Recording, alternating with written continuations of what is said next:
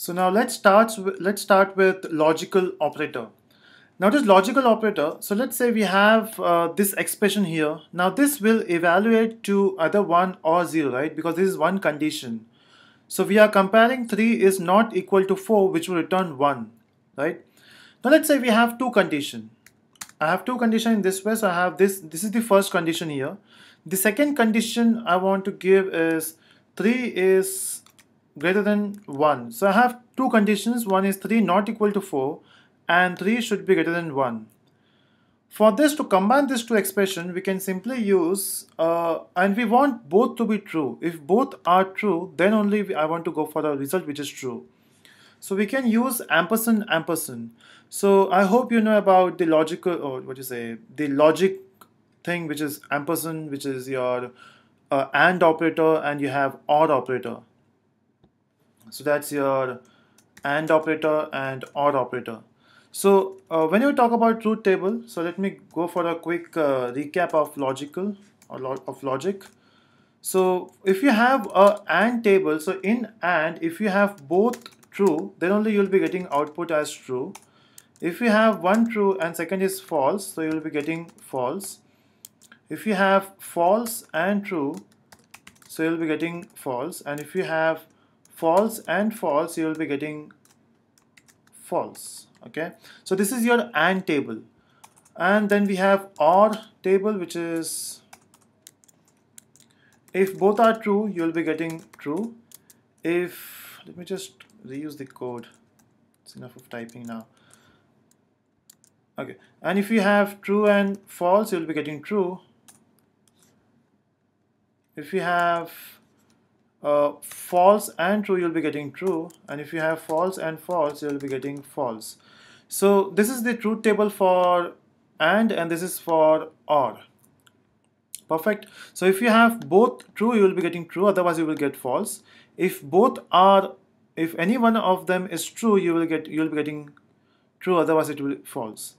Now if I give you expression where you have F at the start of AND, will you check T? Of course not, right? If you are getting first as F, of course your answer is F. So that point you have to remember for the example. Okay, that's your AND table and OR table. So let's implement this in the code. So we have two conditions here. If this evaluates to T and this is also T, you will be getting T. If this is F, then it will be F without checking this value. And if this is T, then you have to check this one also for T or F. So when I say T or F in C programming, it is 1 and 0. Clear? So let me check. Let me say this is 3 equal to 4. And as soon as I say 3 equal to 4, it becomes false, right? Which is F. And if you check this condition, check this triangle here, it says code will never be executed, which simply means if this is false, this will never be checked. So if your first thing is false, the result will be false. This is the logic of AND operation.